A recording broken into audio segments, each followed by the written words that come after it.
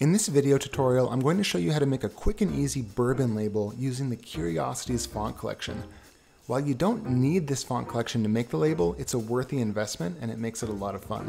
Here's why I love this library of fonts so much. You get 39 unique fonts inspired by early 20th century design. That includes both OTF and TTF files, so technically there are 78 fonts in the download file. This diverse bundle includes scripts, layered fonts, brush scripts, vintage beer and whiskey inspired sans, distressed fonts, and hand-lettered fonts. Plus, each of these fonts was made by vintage font expert Jeremy Vesey. Jeremy has niched down and he focuses exclusively on fonts that are inspired by the late 19th century and the early 20th century. Lastly, these fonts come with tons of useful extra characters, so we're talking about things like swashes, decorative text, and beautiful ampersands. So grab the pack now and follow along with this tutorial and start making some killer retro-inspired designs. Okay, let's get started. So like I said, we're going to be creating a simple beer label. So the first thing I'm going to do is just create a background. I'm going to just create a matte, a warm matte black essentially. I'll lock that in place. And this is where we actually build the label out. Now we can adjust this label later if it's not the perfect size. So I'm just going to start with whatever size I think fits well. A little more yellow to that, fade it, kind of get this faded paper color. And remember, we can change, of course, any of this at any time. And the first thing I'm going to do is I'm going to cut these corners here. Now I'm just lining it up using the little guides here. But you can obviously get much more specific if you wanted to. Here, go to Pathfinder, minus front, and we have one side, and then how I like to do it, so I'm just going to duplicate it, object transform, reflect.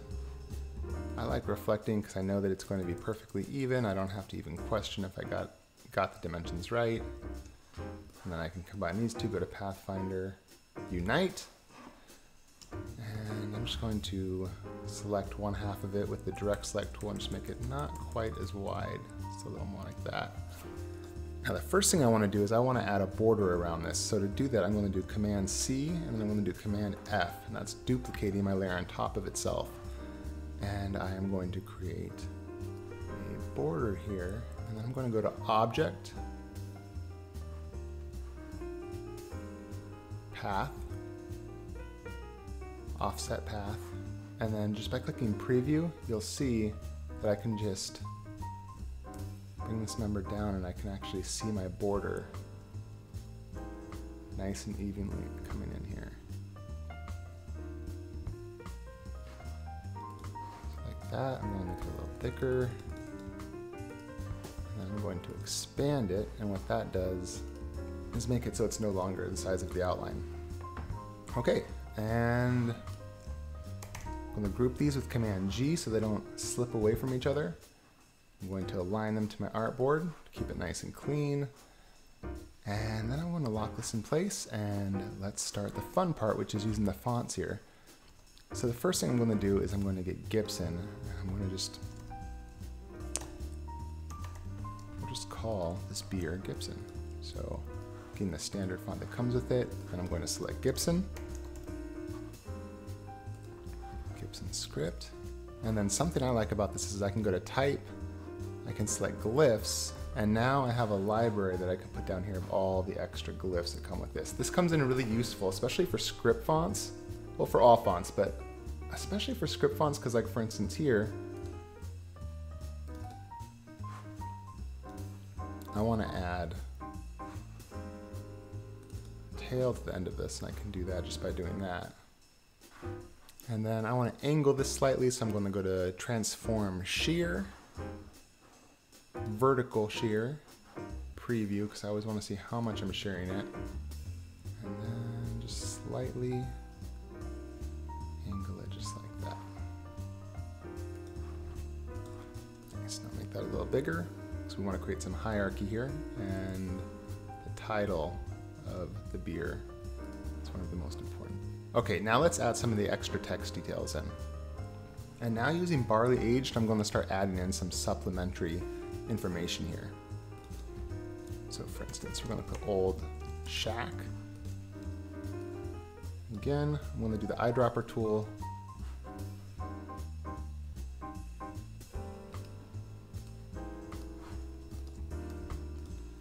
Okay, so this is the fun part. So I'm gonna make this a little smaller, and then in the characters, I want to space these out a little bit more. That, I'm gonna be pretty generous with my spacing. And again, this is where the Glyphs panel comes in really useful, because we can add some nice decorative elements on both sides of this.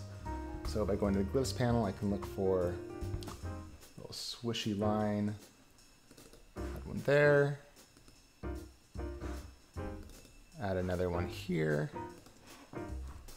And as you can see, yeah, we're just adding little touches that make this that much nicer.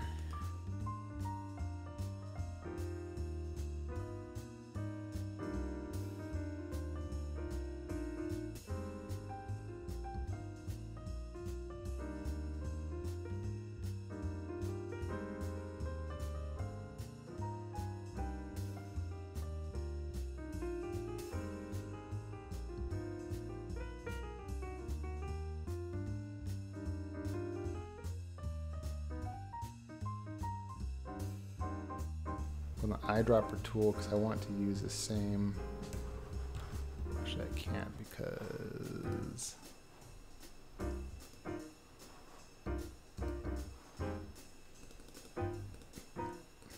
I believe I had the other one at. Is it at 7? Yeah, I think that. And then I'm going to use a line tool.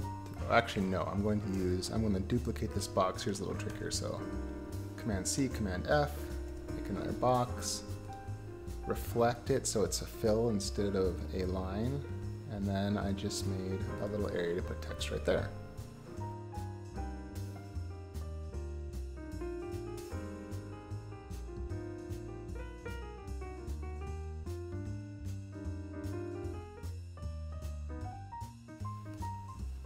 And then why don't we add a couple hops leaves on the sides here, or wheat leaves actually. Just go to circle here. Circle, I'll zoom in while I do this. These. Right about the center. Pathfinder, and that was intersect. Okay, so now you can see we have a pretty good little leaf here. I'm gonna narrow it just a tad. But by doing this is just using basic shapes to get things how we want it. I'm duplicating this.